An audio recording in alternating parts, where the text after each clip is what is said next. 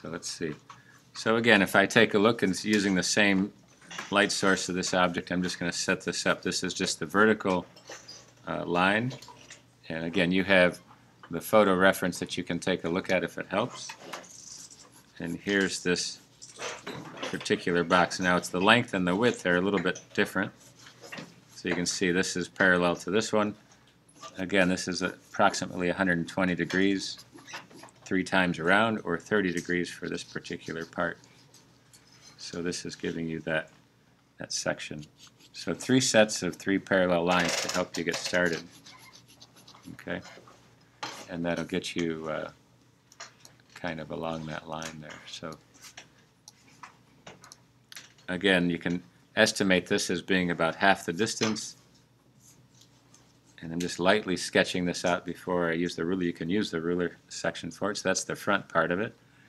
The left-hand side is going to go back and create almost the same shape as the first one. And you don't know where these are. You're kind of extending them until you find these points here, which builds that section up. So you can kind of see this part taken out. If this helps you with a little bit of removal of this, just to visualize that, that's the inside. The only difference is now down below you have a little piece that's cut out. And again, you're trying to find out where that's at. This little window of opportunity here, building that shape up like that. Okay? So once you have that, again, the light source coming from the top. This top view is going to be the light side. The front is going to be the secondary value, and the heavier side is going to be on this right. So what you're trying to do is to build this up, and if I start with that line, I'm going to lose the line as I start to shade this down. And this is just like a gradient going from dark to light. So see if you can't place that in there. So that gives me at least one side. The part that is a little bit lighter, I'm going to still blend that in, and that's going dark to light for that panel. Same on this front view.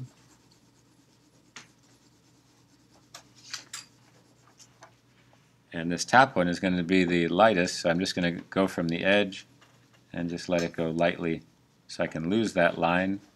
This back corner, just kind of blend it off from here. Darkest value is going to be the one that's underneath this. So for most purposes, as a beginning, I have all 3 of those panels sketched out. And then it's just a matter of trying to get in there with the heavier line application to really give it some thickness to it. So again, I can take a ruler or not, just kind of going along with that straight edge, pushing down, trying to get a little bit more contrast and building that value up. And if it goes over the edge, that's fine. You can always erase it. But it's just trying to get you to see the overall contrast. So you started off with the line, created the shape, now you're doing the value. Not really using color, but just texture to it. So you can kind of see the paper has a little tooth to it that I can blend off of this. So again, it's your rendering skill and your shading trying to build that up.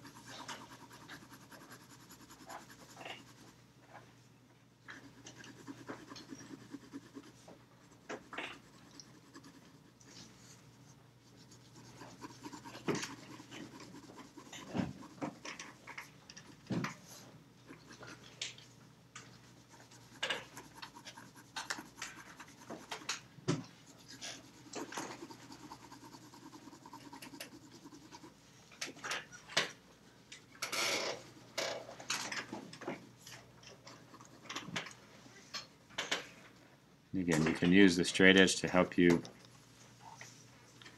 butt up against some of the lines, put the line in there,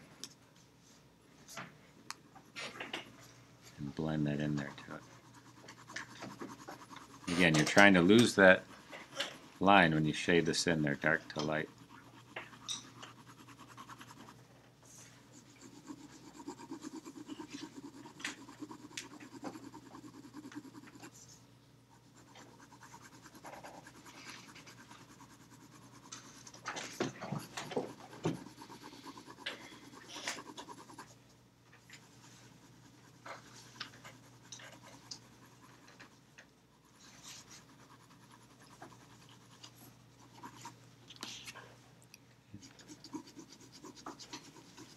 So even though this is light, still trying to fade it just like a quarter tone up at the top here. Finding these edges. And again, with the straight edge, you can draw it, kind of blend it in.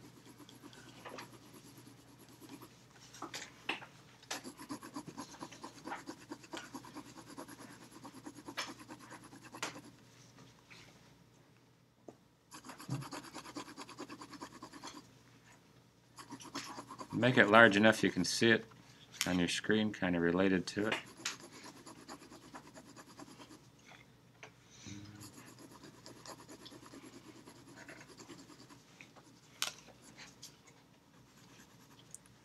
Get up to this corner, that's what's going to be sharp.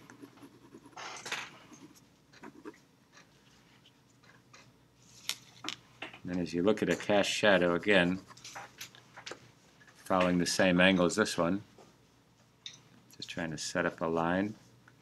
And you can see this as it comes down. This is going to be the wall to here. This one's coming to here. So these are all parallel. This one coming here, but this is going to have the part you can't see, this hidden section. It's going to stick out a little bit. And this is going to be the point. So you can kind of build up the shadow. And then this part that has the cut through, it's going to be shaded from the top of this part. And again, the shadow is going to go from dark to light.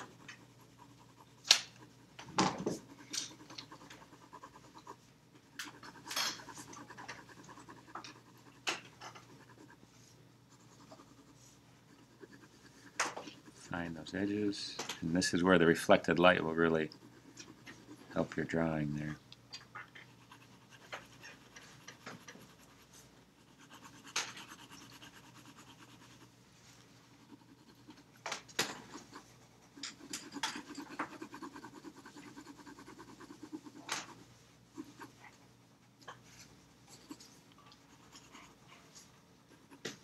See how you do. So the cast shadow kind of gets sharp right where it touches the surface and softens up as it goes away, blurs off in the distance.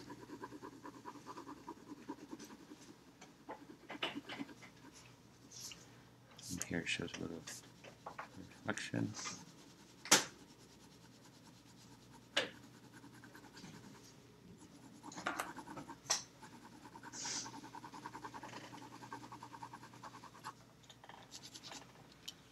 Okay, and then again you can take your kneaded eraser and just kind of clean up that edge. And you can also use the try the pink pearl one. And this will give you a edge along here to help emphasize the highlight.